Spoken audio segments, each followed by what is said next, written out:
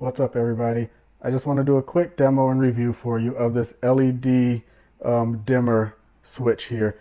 I got it because I'm making an LED neon sign, and I didn't want to just have the option of on off like I did when I originally designed it. So I went out and did some research to try to figure out what I could do to dim it, because sometimes it was actually too bright.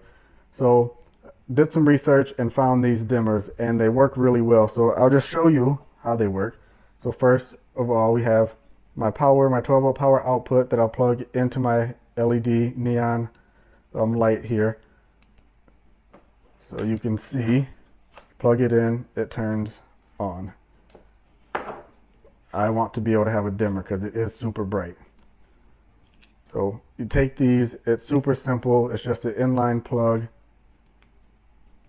Plug it in both sides into your sign and into the output here, and I saw it flicker a little bit. See, because I have it all the way off, so it was just kind of getting a little power. I probably had it right on the edge, but anyway, so I'm trying to hold it so you can see both at the same time. So as it's off right now, I'll start to turn it so you can see it start to power up.